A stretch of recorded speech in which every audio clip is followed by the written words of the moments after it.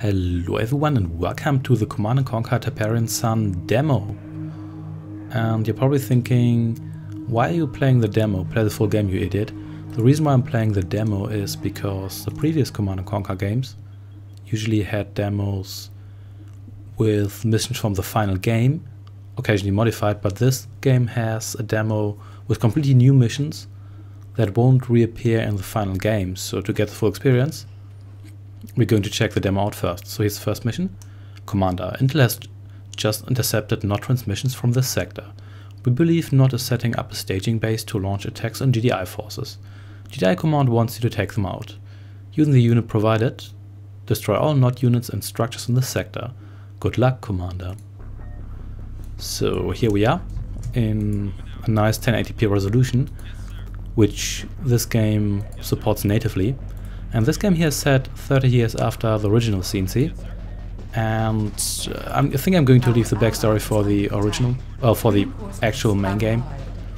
But a little bit on the units. We're obviously playing GDI in their glorious gold. These are Titans. The Titan is basically your medium tank.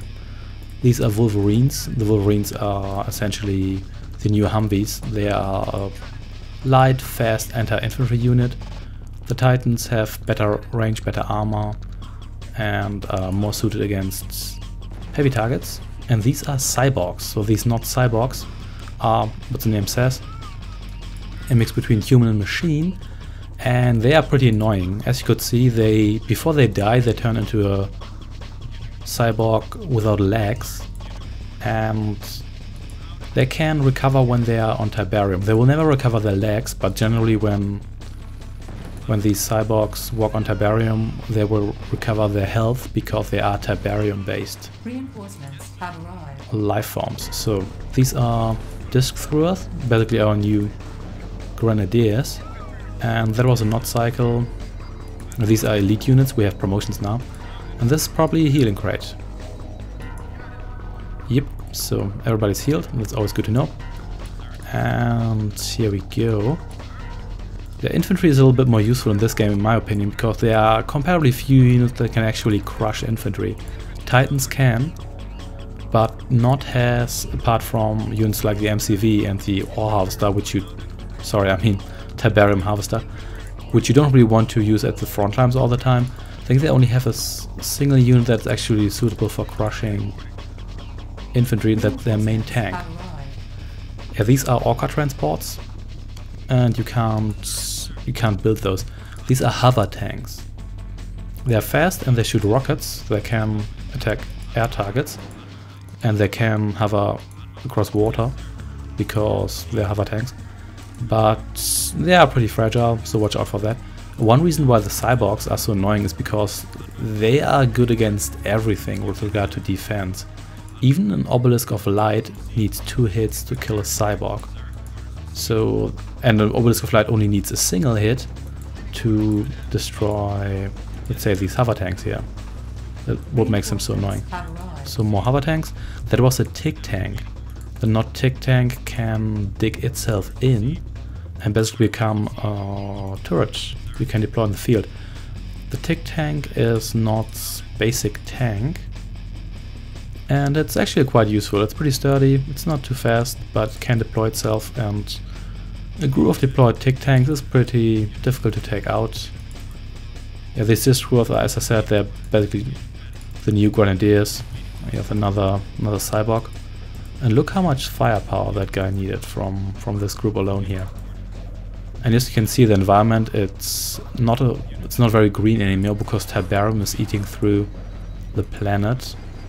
And one of GDI's goals is to stop Tiberium, not just to beat NOT, but to stop Tiberium. These are ammunition boxes, ammo crates, so they aren't really all that useful, to be honest, because they are the new exploding barrels, but they don't really explode all that violently, so they are a little bit disappointing. So, and those are rocket guys. Rocket guys are back. Only NOT has rocket guys now. And there are NOT cycles, wherever those guys were hiding. But it doesn't really matter, I'm stronger than NOT, so... And, oh, I guess could have gone over there. So this is a Nod base, it's the usual stuff. We've got the Hand of Nod, which is now looks more creepy. And we have here the arms factory, no more airfield. Basically Nod is now a superpower together with GDI. And they don't really rely on arms merchants or arms dealers anymore. They have their own stuff. So I can destroy this bridge here. And that's one trait of the discs. They actually hop across the ground. Bam, there goes the bridge. This is the tech center. And here we have a radar station.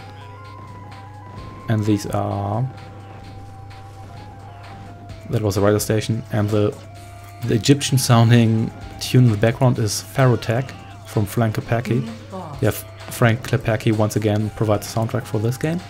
And once again it's excellent. It's a little less upbeat. It's more ambient and a little bit more moody. But that's mainly because this game is a little bit more moody. So the world's not in great shape. Let's destroy the red lampposts.